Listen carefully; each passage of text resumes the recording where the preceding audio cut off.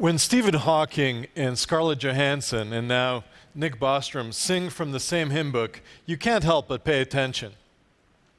Elon Musk has warned us that with artificial intelligence, we're summoning the demon. I take this kind of demon talk personally. It hurts right here.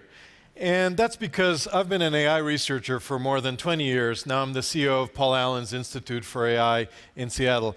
And I'm not scared. Here's why. Intelligence and autonomy are two very different things. I'm going to illustrate this with this simple 2x2 table. In the top left, we have high autonomy with minimal intelligence. That's a bunch of teenagers drinking on a Saturday night. In the bottom right, we have high intelligence with minimal autonomy. That's IBM's Watson, the program that beat the world champion in Jeopardy, but didn't even know it won. Not very threatening. Think about computer viruses. They're dangerous, they're autonomous, but they're not intelligent. AI and autonomy are these two very different things, and autonomy is the issue. Well, you might say, well, what about something like the HAL computer that hijacked the storyline in the movie 2001: Space Odyssey? And I would say you have to separate science from science fiction, reality from Hollywood storylines. The reality is that an asteroid striking the Earth and annihilating human life as we know it is more likely than AI turning evil. As Andrew Ng put it, working to prevent AI from turning evil is like disrupting the space program to prevent overpopulation on Mars.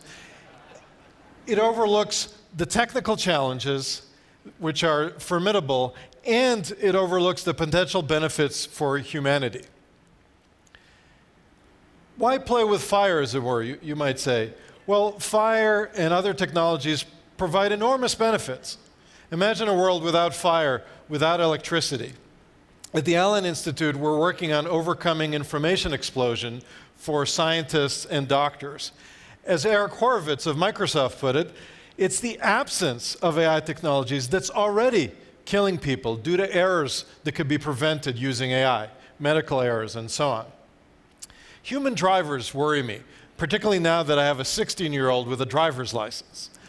So intelligent cars are going to reduce accidents and save lives, as per the previous talk. The thing, again, to remember is that the mechanical driving decisions, whether it's automatic transmission or braking and so on, are up to the machine. But the human is still in charge.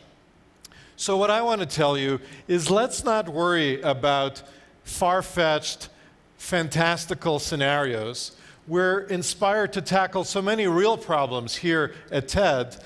The bottom line is this: AI is not going to exterminate us. It's going to empower us to help tackle real problems and to help humanity. Thank you.